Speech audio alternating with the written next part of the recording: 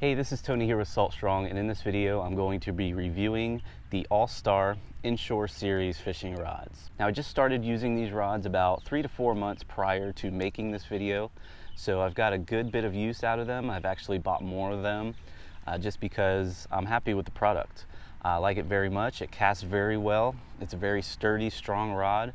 It's also very lightweight, so if you're throwing around artificial lures all day, it's a very good rod to use. So first, just to talk about the construction of this rod, it is a graphite blank, which makes it nice and very light, but it's very strong. Also, it has a cork handle, which is pretty much standard across the board with many fishing rods nowadays. Also, the reel seat, this is a Fuji reel seat. And then when we get to the guides, these guides on here are actually micro guides. As you can see, they're really small. They're smaller than most standard guides on a fishing rod. And that actually helps out a bit, especially with casting, because it actually controls your line better.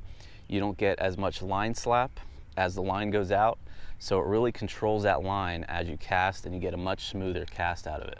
And another thing with the guides, there are 8 guides total. There's 7 plus the tip, and that actually helps out a lot too, especially with sensitivity, because that creates more contact points with your line on the rod.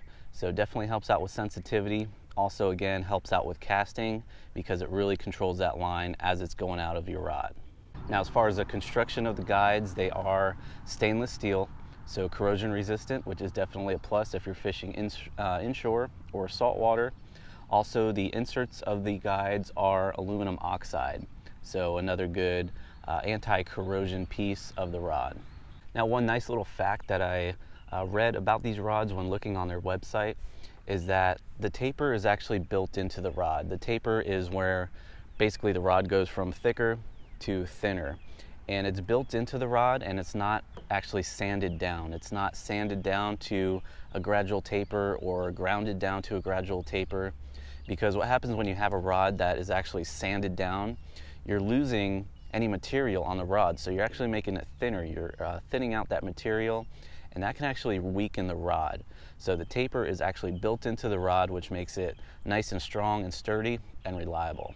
Now, if you're looking to purchase these rods, the only downfall is they're hard to find. They're only available at Academy Sports and Outdoors. You can usually find these stores near you. They're starting to expand a bit, or you can go to their website and order these online. Now, if you go to the All Star website, it's actually going to redirect you to the Academy Sports and Outdoors website if you want to purchase them.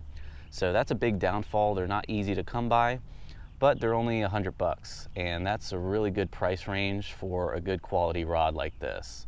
So not too expensive, but not too cheap, but the way it's built, that price definitely works well for it.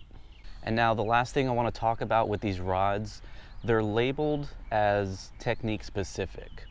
Now, with that being said, if you notice on this rod, it says Croaker Special. I don't know if you could read that there. For some reason it says Croaker Special, but this rod in particular, it's a 7'6" medium action rod. Now, when you go to purchase these rods, don't let that label confuse you, because you might have a preference of whatever rod you like to use as far as the length goes and the power, the action. So as you can see here, I'm on the All Star website on the Inshore Series rods, and they do have casting rods and also the spinning rods, which I'm showing you in this video. And as far as the spinning rods go, they have a variety of lengths, as you can see, from 6'8" all the way up to 7.5 foot, and the power ranges from medium light to medium heavy. Now, the medium power rods are much more stiffer, in my opinion, than many other rods with that medium power rating. It's almost like more of a medium heavy rating for other rods.